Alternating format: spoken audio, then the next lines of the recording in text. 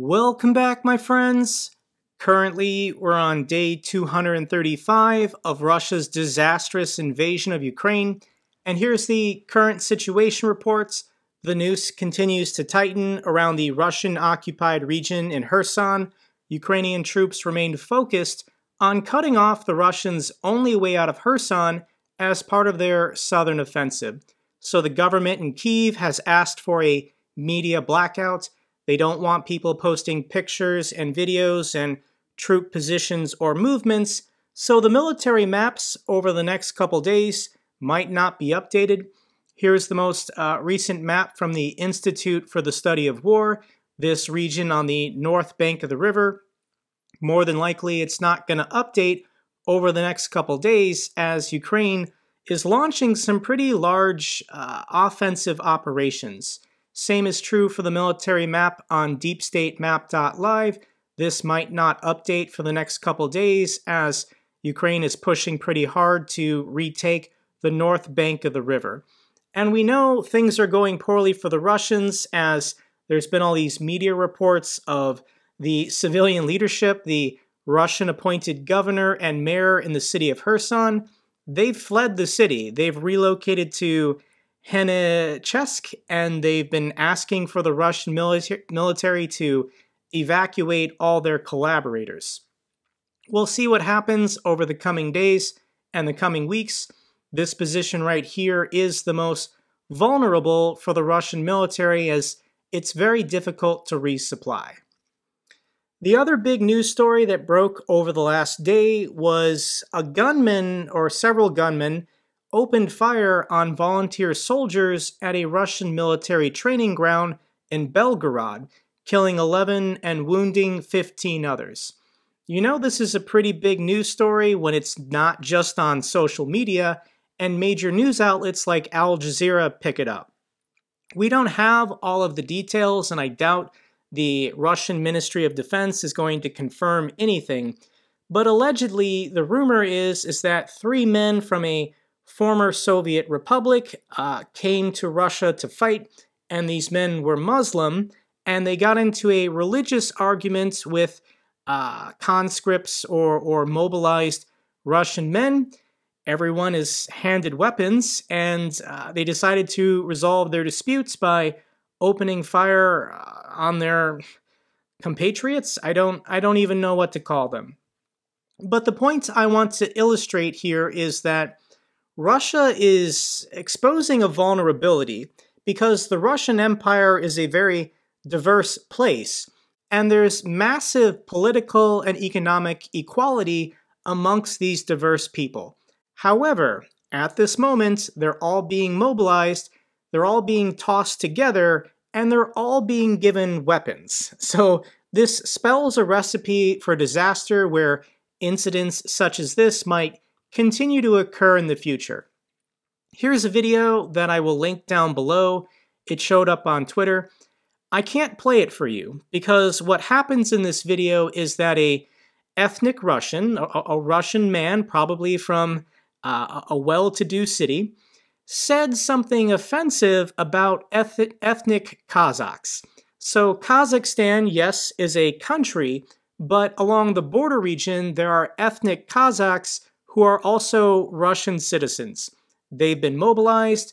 This Russian man said something derogatory and offensive about Kazakh people. So these Kazakh soldiers who have been mobilized took him out to this field and punched his face in, on camera, making him apologize and say they would never say anything offensive about Kazakh people ever again. I'll link the video down below. It's pretty disturbing.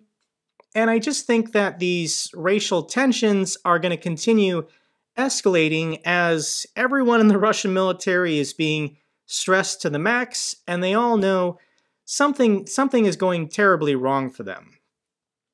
Here's an unbelievable intercepted phone call from a Russian soldier, either calling his wife or his girlfriend.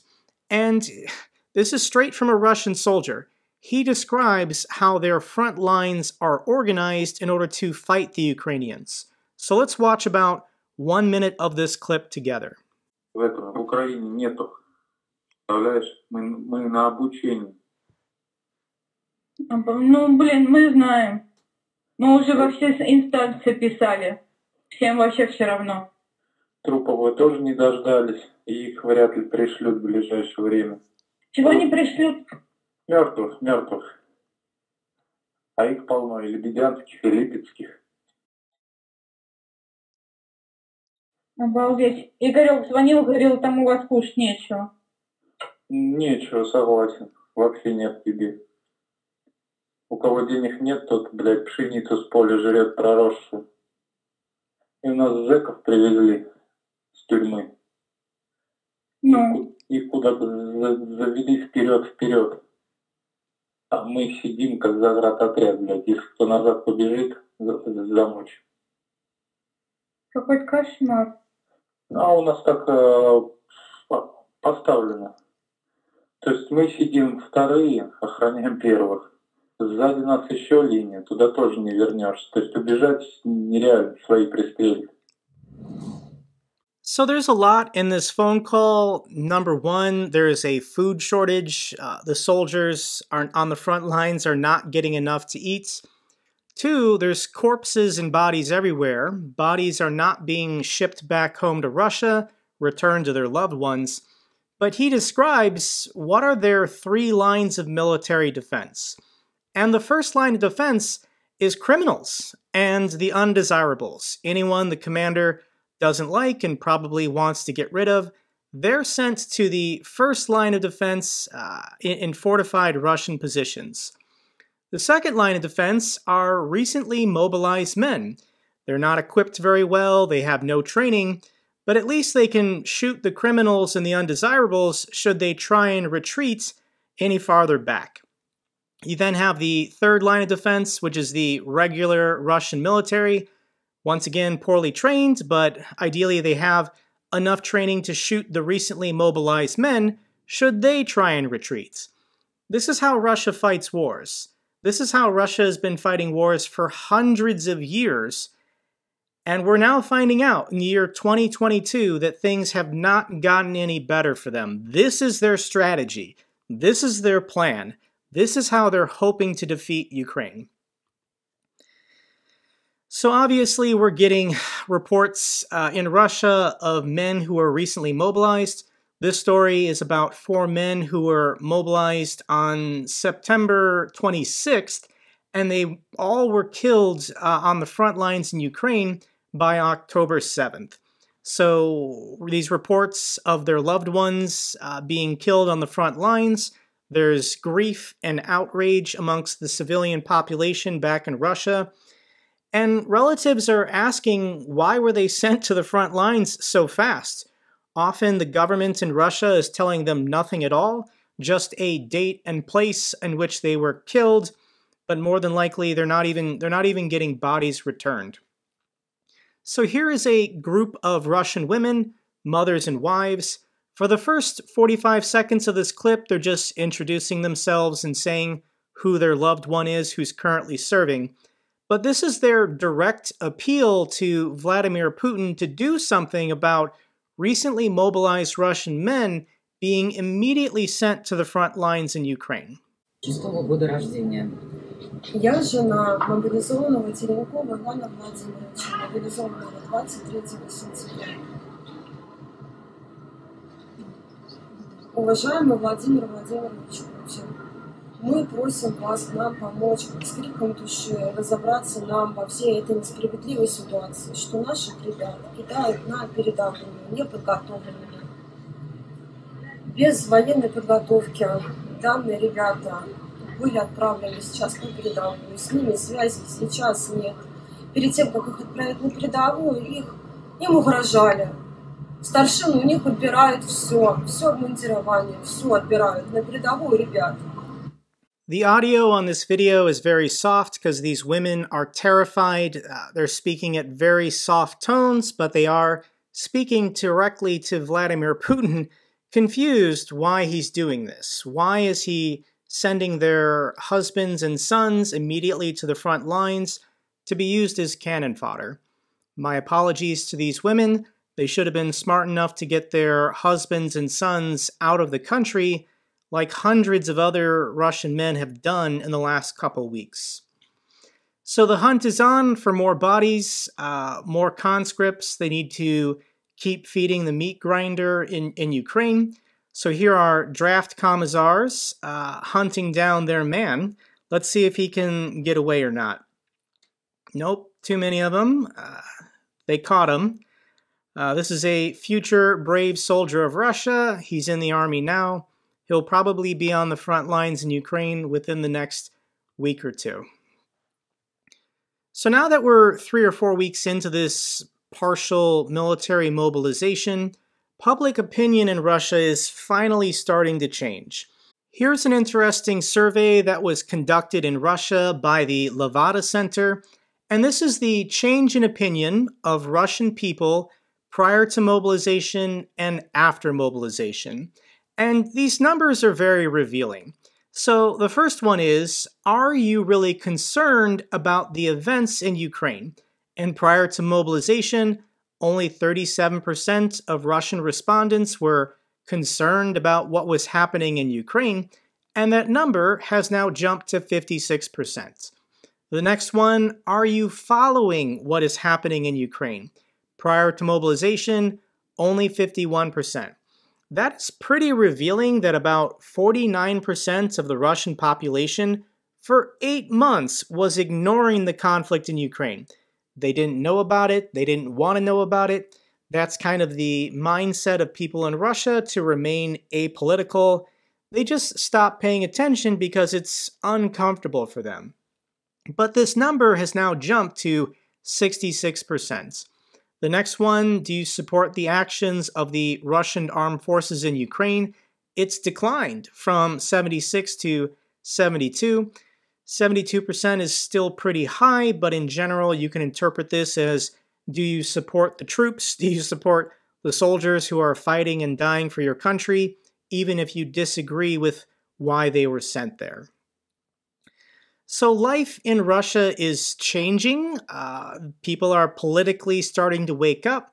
And here's a clip I want to share with you of weddings in St. Petersburg being fast-tracked to accommodate recently mobilized men. So these are all men reporting for mobilization, and they want to tie the knot with their girlfriends before being shipped off to Ukraine. Normally, there's a 1-month waiting period from when you apply for a marriage license between when you can actually get married, but St. Petersburg is granting exceptions to men who are mobilized. And let's just watch about a minute of this clip together. По закону брак регистрируют не раньше, чем через месяц после подачи заявления. В исключительных случаях закон позволяет гражданам расписываться за 1 день. Для этого должны быть особые обстоятельства. Совсем недавно в перечень уважительных причин для ускоренной регистрации добавилось наличие мобилизационного предписания. Сегодня мы присутствуем на уникальном массовом процессе бракосочетания. И это главное отличие. Но вопросы к парам у ведущей церемонии остаются все те же. О своем добровольном согласии молодые сообщали с места.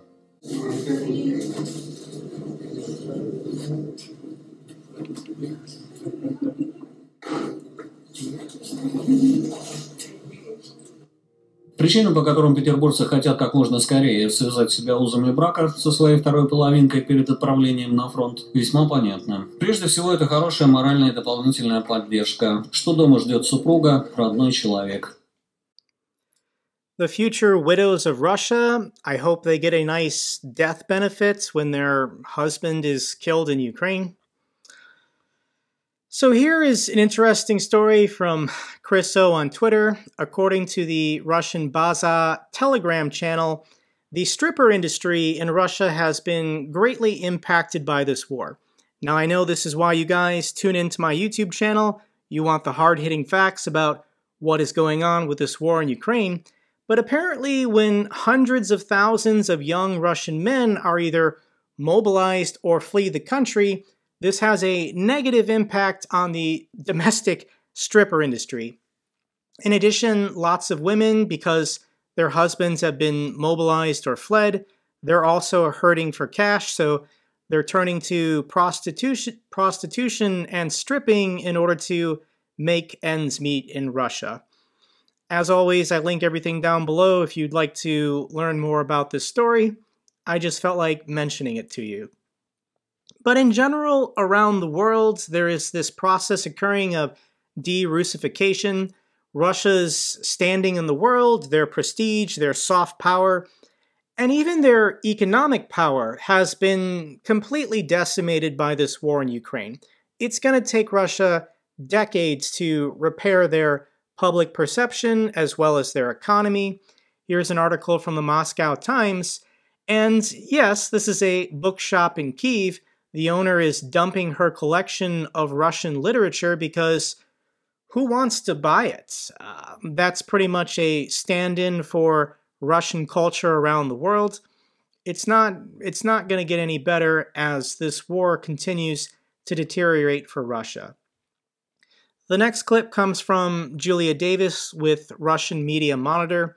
I want to share with you about 1.5 minutes of this clip of a commentator on Russian state TV calling for the Russian government to supply weapons, or WMD, to terrorist organizations in order to carry out attacks on U.S. military personnel.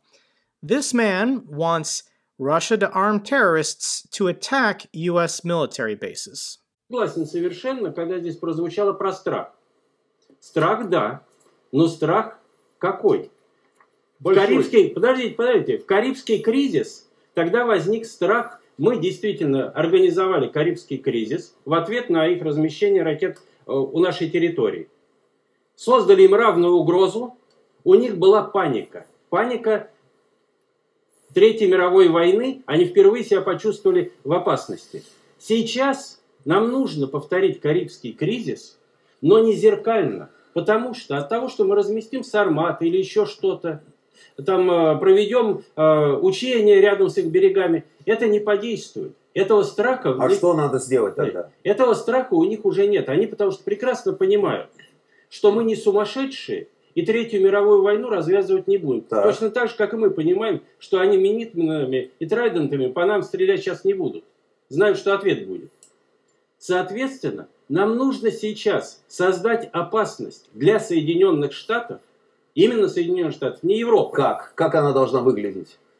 Пока Соединенные Штаты не окажутся в положении, в котором мы сейчас, когда мы вынуждены вести боевые действия, когда мы вынуждены тратить ресурсы и когда гибнут наши люди, вот в таком же положении должны сейчас оказаться Соединенные Штаты. Один из способов – это накачивать вооружением всех врагов Соединенных Штатов, чтобы начали взрываться американские военные базы за рубежом. Не мы по ним ударили. И когда кто-то... So, to any of my American viewers, I want to speak directly to you at this moment because there are commentators and media personalities in America who are pro-Russia and pro-Putin, and they regurgitate Kremlin talking points on their programs. Personalities such as Tucker Carlson.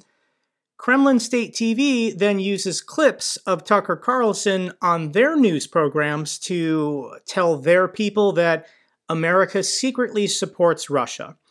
I just want to remind all the Americans out there, maybe some who watch Tucker Carlson, that on Russian state TV, they are calling for terrorists to be armed by Russia to blow up U.S. military bases. So that's something I feel like advertisers who sponsor Tucker Carlson should really know about.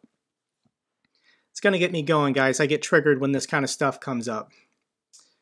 Next story I have for you involves the Chinese government. They've finally called for their citizens to evacuate Ukraine.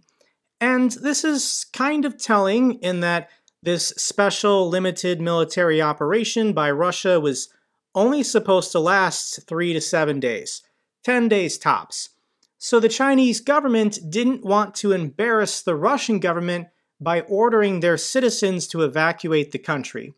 But this has been an active war zone for 8 months and Russia is losing, so China finally put out the call that their citizens should probably leave Ukraine at this time.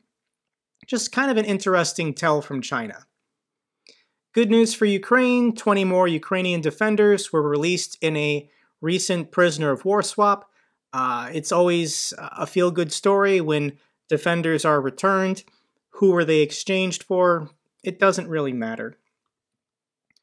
Final clip I want to share with you is the story of an Indian restaurant in Kyiv. This is an Indian man, I believe, who is married to a Ukrainian woman, and they've had a family in Ukraine. And when the war broke out, he decided to start feeding anyone who was looking for a hot meal for free. And he's been supplying free food for people for almost 8 months now. This story aired originally on CNBC. The war has brought hunger, and hunger has brought queues for food. This one at an Indian restaurant in Kiev. Restaurant owner Kuldeep Kumar is determined to do his bit to offer all the support he can to the hungry. My family is here. They are all Ukrainian in the tough time in Ukraine, so we are helping the people. That's why we are doing. About 700 to 1,000 people are coming every day, and we started 20th of February. We started for the students, Indian students, and now we are doing for Ukrainian people, those have a problem. That's why. Actually, we made a good money over there in Ukraine. So we are now spending for the people. It's a good hot Indian meal at the New Bombay Palace restaurant that volunteers serve to whoever comes along to take away or to sit and have at the restaurant itself. Offering free food is always an act of kindness. When it is langar, it is a religious obligation. It's free. A feel-good story that restores my faith in humanity. There are decent people everywhere in the world, and people will step up to help one another if they have the means. This is what I believe.